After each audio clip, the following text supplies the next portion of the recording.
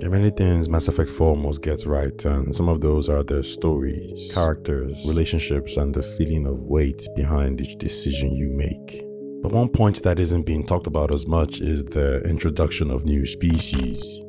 Now, I do understand it's not a priority, and BioWare can rest on the lore already established by their previous races. But we've been there, done that.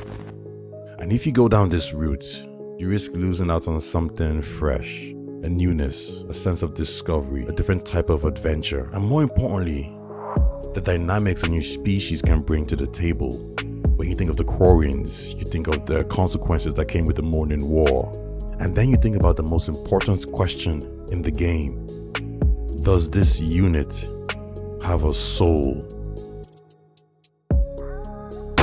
When you think of the Krogans and the Genophage, you think about proportionality.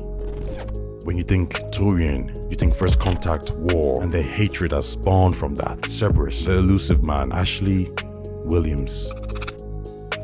These were great questions, and you're only ever really going to explore them with the foundation of a new species. But with only 500 to 800 years passing from Mass Effect 3 to Mass Effect 4, how do we introduce new races? Where do we find them?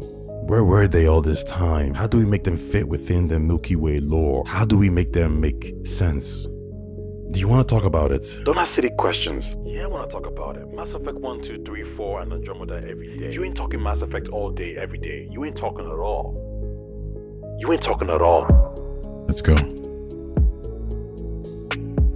In 2185, the virtual alien Starship entered a Solarian inhabited system. These are beings that have digitized their minds and uploaded it into a virtual world, their metaverse if you prefer. And I do like this concept, but let's go a step further with a new race. A lot of you might not have read their three-body problem, but one of the points it touches on is the ability to access a different dimension. Now, why a species would want to access this space can vary. There are many quirks, and some of them may allow you to interact with other dimensions in different ways. But for this particular new race, it was used as an escape plan to avoid another species that predates the Leviathans, one that considered themselves the true apex race. Now, what happened to the other multiple species and this villainous race during this era is unknown. All we know is they're gone. And the fourth dimension race that escaped don't know either. But they made it very clear on their return to the third dimension. Your Reapers harvested life, they tell you. They had reason. These ones only seek destruction and seem to have no cause. This can tie in exactly with the main story, as Liara is the focal point of this investigation, working hand in hand with our new fourth dimension allies, supposed allies, to uncover this mystery. And there is one race that might be able to shed some light, and it's probably the most dangerous known to the galaxy, at least for now, and that's the Leviathans. I'll let you guys fill in the rest of the potential story. Uplifting. Uplift is a developmental process to transform a certain species or group into more intelligent beings by other already intelligent beings. This is usually accomplished by cultural, technological, or evolutional interventions. In Mass Effect, the Krogans are the prime example of this. And the issue here is the Krogans were uplifted from a technological standpoint and nothing else. They weren't given the biological or cultural benefits, which more than likely resulted in the Krogan rebellions. That's not to say the Krogans are necessarily at fault here, but that's a whole different video. What we can do here is have two non-spacefaring races, the Uplifter and the Uplifted, and present them in a sort of Cold War scenario. This primarily comes down to the migration of the Uplift race to a different segment of the planet or moon, where they reside for a couple of hundred years. Not all of them, but the majority. But due to ecological disasters, sea levels rising, nuclear war, and/or global warming, the Uplift race seeks to return back home to more favorable land. However, this has not been occupied by the Uplifted, so tensions arise. Furthermore, there's a cultural issue at hand. The Uplifted race has gone on to uplift other species and seeks to uplift more. For the Uplift race, this is careless, and these actions need to be stopped immediately. Because in their eyes, the more intelligent beings on this planet, the more races will lead to less resources, less land, less food. They might even uplift Krogan-like creatures, and eventually, civil war. The other side, on the other hand, the uplifted, views this as a gift, a religious necessity for those species that have proved themselves. Now, throwing some back and forths, a superiority complex by the uplifters, and a couple of misunderstandings, and you have a story with no clear right or wrong answer. A typical Mass Effect question with no typical answer, because there's nothing typical about Mass Effect anyways. Homo sapiens. Mass Effect is a game about humanity's role in the galaxy, but it easily could have been about one of our close relatives, such as Homo heidelbergensis, the Denisovans, Homo ergaster, or the Neanderthals. Now, what we do know is these distant cousins were wiped out due to natural disasters, depletion of resources, viruses, lack of food, or violence from us, Homo sapiens. But what if that wasn't the case? Similar to the way the Protheans watched over the Asari and guided them, it's possible the Prothean faction, or Densorian from a previous cycle, migrated them to a safe haven when they realized they were due to go extinct. Or similar to the way the Protheans viewed the Solarians back then as a delicacy, our relatives might have been moved to a distant planet to farm more efficiently. And for one very good reason, the inhabitants, whether that be the Protheans or Densorian of this planet, left abruptly. And that reason was the Reapers. As for our close relatives, the Reapers deemed them, along with the other members of the current cycle like the Asari and Solarians, not intelligent enough to harvest. The question you're asking now is, if they survived the Prothean cycle like we all did, then why didn't we encounter them in our cycle, Shepherd's cycle, cycle 624? Why are they technically appearing in this cycle after us? But what you must understand is, in the grand scheme of things, a couple of 100 years or 1,000 is nothing. The Asaris discovered the Citadel in 580 BCE. 80 years later, the Solarians arrive and the Citadel Council is formed between them. 200 years later, they meet the Volus. 300 years after that, the Rachni Wars start. 80 years onwards, we meet the Krogans. 220 years later, the Krogans defeat the Rachni and are hailed as heroes. 400 years in the future, the Krogan rebellions happen. And around the same time, contact with the Turians is established. 100 years later, the Krogan rebellions end with the dropping of the Genophage. 1095 years later, the Mourning War begins. 262 years later, the First Contact War starts. Shortly thereafter, the Reapers arrive.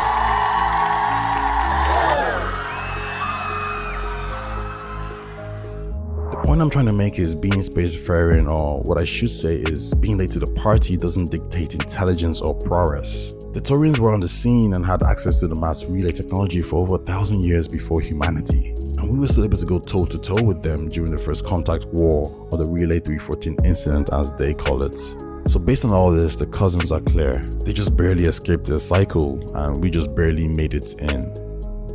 But if that reasoning isn't good enough for you, we can say that Neanderthals or Denisovans' slow rise was due to natural disasters, adapting to a new environment, dealing with the strains of the new gravity or an increase in competition on this newly homed planet.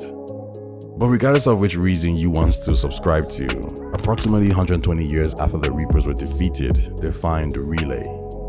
And for them, just like humanity, a new story begins. The natural cycle is the easiest one because it's all about timing.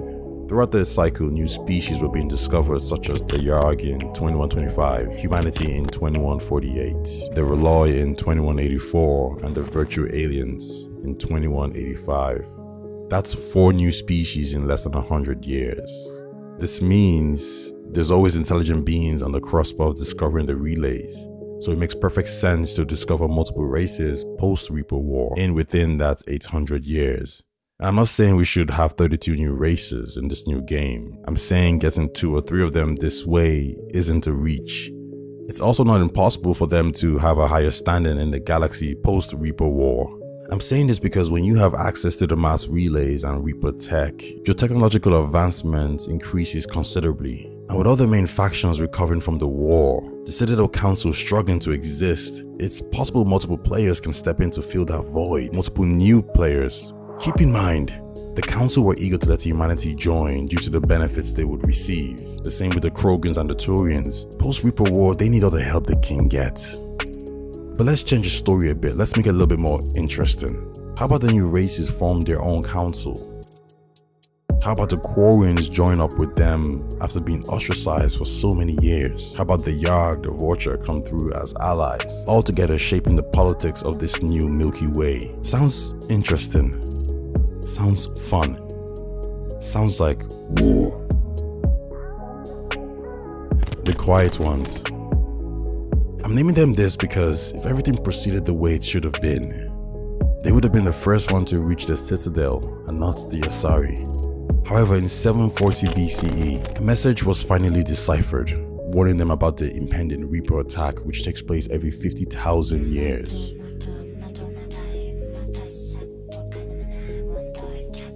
Backdating the signal, they established it came from an extinct race at around 49 to 50,000 years ago. They located the signal and wiped it clean. This was done to ensure it couldn't be traced back to them, fearing the Reapers might tackle any beings that actually knows of their existence, spacefaring or not. Signal was too close to home. So yes, they chose to save themselves at the expense of every other species. Could they have reached out and found other races to coordinate an attack? This was on the cards, but a civil war broke out and the coordination faction lost to the isolationists. For the isolationists, there were too many hurdles.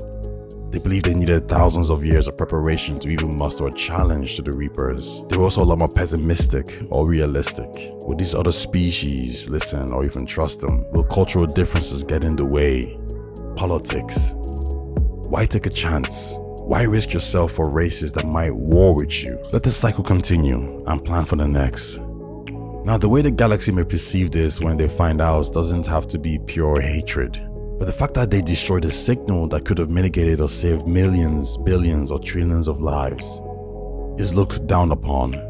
No one really wants to engage with a race as self-serving as them, giving them a negative connotation or vibe in the galaxy. Yeah. Migration. The migration theory is my favorite as it rings close to home for Mass Effect fans. We already had a group venture into another galaxy with the Andromeda Initiative, and while this didn't happen solely because of the Reaper attack, it was hastened by it. Now, we don't want a like-for-like situation, as that might be too easy, despite it being quite a good reason. But for this new race, migrating to the Milky Way could range from being exiled to being hunted down. Maybe they created an abomination of some sort that seeks revenge. Or is it something that has no feeling or soul? We meet again, young one. The key thing for this race is, when prompted as to why they made this journey, their response is simple. They wanted to see what the universe has to offer. They were looking for a new place to call home. Curiosity is innate to them. This is all a lie. And having a member on your ship where his or her loyalty is tested between staying true to her people or to the crew and you makes for an interesting dilemma. And if the reasons for the migration were to be given freely to you by your potential lover based on the connection and trust, whether you choose to betray him or her and tell the newly formed council is entirely up to you. But do remember, every decision has a consequence. Yeah.